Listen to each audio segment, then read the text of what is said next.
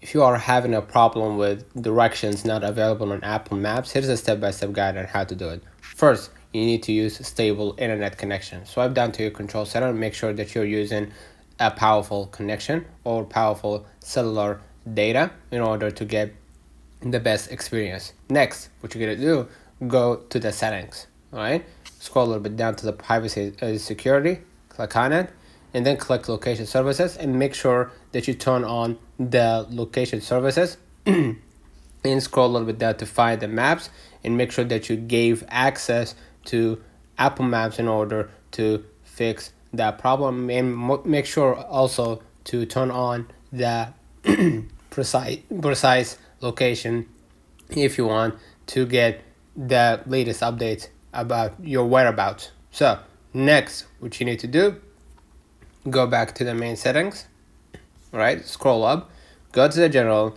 and then what you're gonna do next, go scroll a little bit down to the iPhone storage from here.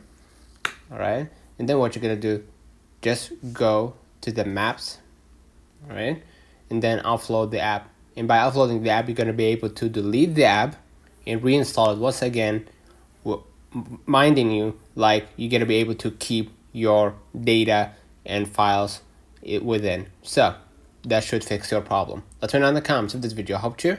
Don't forget to like and subscribe, turn on the notification bell to receive every video we upload. Thank you for watching.